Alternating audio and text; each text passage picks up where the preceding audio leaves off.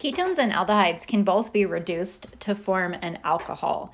This is an example of a ketone. A ketone is a molecule that has a carbon-oxygen double bond in between two carbon atoms. And this is an example of an aldehyde. It's very similar. An aldehyde has a carbon-oxygen double bond as well, but on at least one side of the carbon-oxygen double bond, there is a hydrogen instead of a carbon. We could have hydrogens on both sides as well. So both of these are being reduced. We know that they're being reduced because we're getting the addition of a hydrogen atom to the molecule. There are three different types or three different sets of reagents that we can use to perform this type of reduction. One is just the straightforward hydrogenation reaction that we learned when we were studying the reactions of alkenes and alkynes. Hydrogen gas in a metal catalyst like platinum, palladium, or nickel works the exact same way in terms of converting a carbon-oxygen double bond into a carbon-oxygen single bond by adding two hydrogen atoms to the molecule.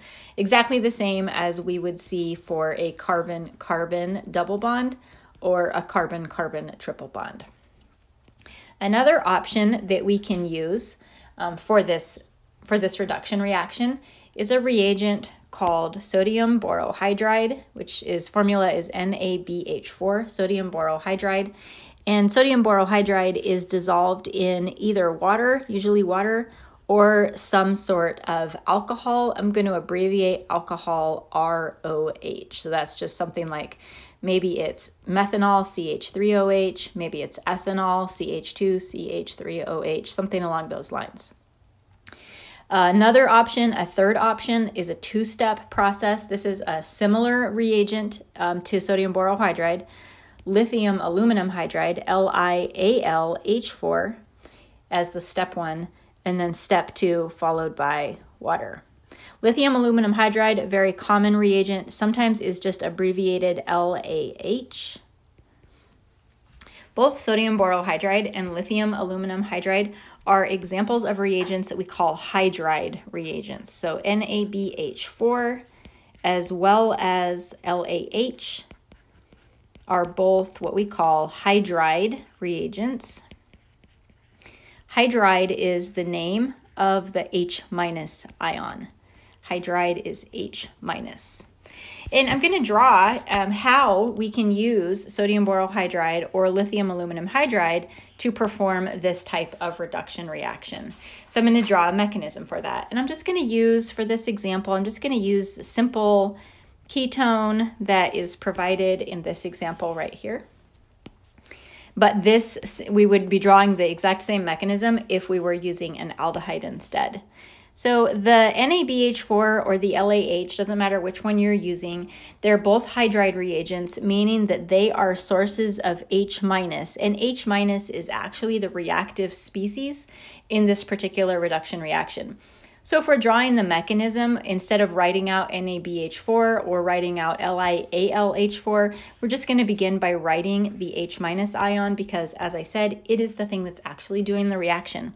The H- ion attacks the carbon of the carbon-oxygen double bond, and it causes that carbon-oxygen double bond to open up.